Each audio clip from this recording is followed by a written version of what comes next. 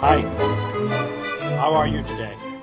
We now come to what I think is the most exciting part of business strategy today, which is how the internet is absolutely transforming all businesses.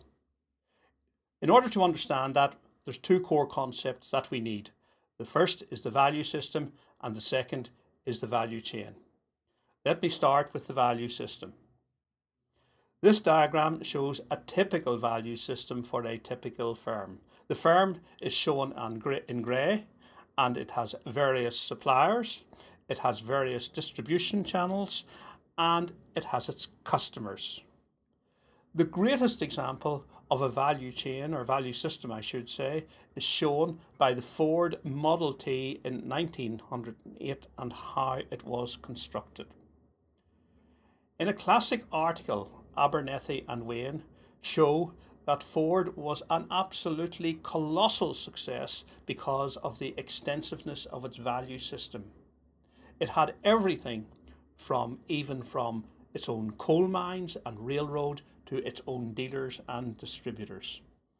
And the effect of this was absolutely fantastic. If we look at the year 1925, we can see that Ford made a profit of $219 million. This is an amazing amount of money. I've tried to convert it into the sort of dollars that would represent today, and I reckon it's about $219 billion, which again is an unthinkable amount of money. And Ford was indeed impregnable, or so it appeared, for all these reasons.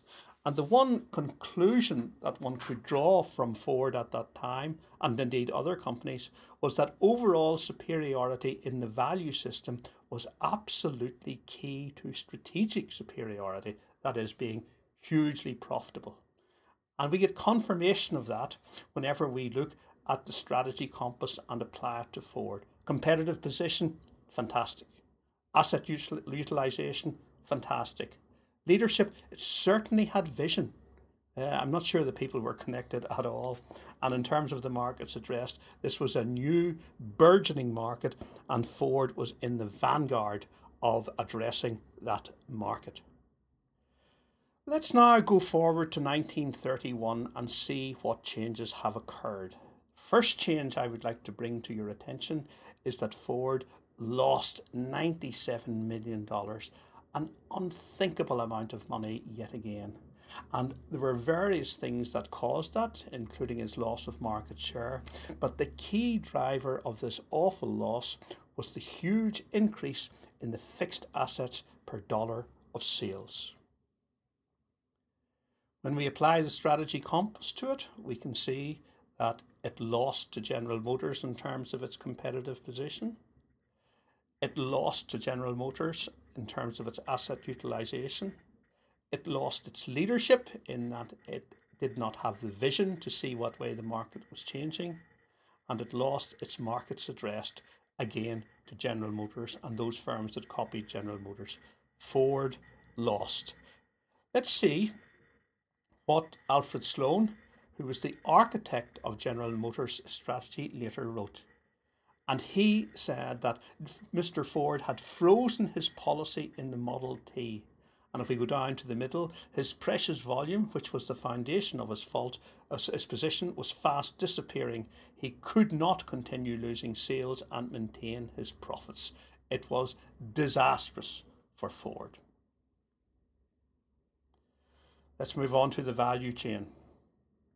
Here's the simplest value chain that I can think of. It's one for a ticket tout. And we have the ticket tout incurs two costs. The cost he has to pay for the ticket and the time he has to spend hanging around a stadium hoping that someone will buy it. If the price he gets is greater than those two costs, he will make the margin shown in that diagram. This is a generic value chain as set out by Michael Porter. And in it, we can see there are two sets of activities. Along the bottom, primary activities, and along the top, support activities. The primary activities are those activities in which the firm must engage to get the product from raw material to market. We have inbound logistics, getting it into the company. Operations, what they do with it. Outbound logistics, it's shipping it out. marketing and sales, that is promoting it, and service, that is providing after sales service. These are all costs, and there are other sets of costs called the support activities, the firm infrastructure, the human resource management, technology management, the process of procurement. That's another set of costs that are called support activities. When the costs of support activities and the costs of primary activities are added, they ought to be less than the prices or revenues obtained, and the difference there is the margin. Value chains have different shapes depending upon the industry. For example, here's one for a manufacturing firm where the bulk of costs are in terms of operations. And if we go to a professional service firm, much higher cost in terms of human resource management, much lower in terms of operations, much higher in terms of marketing and sales. Firms are continuously striving to improve their value chains. That means cutting their costs, and they tend traditionally to do it by two means. One is cost reductions, and the other is new sources of differentiation. Today, it is possible to deconstruct value chains and often form a totally new business. This is being caused by the internet, and the internet is wrecking these traditional rules of business. It's wrecking the value system. It's also wrecking the value chain. How it is doing that, we will examine in chapter 23. It just remains for me to acknowledge that most of the credits are due to Apple.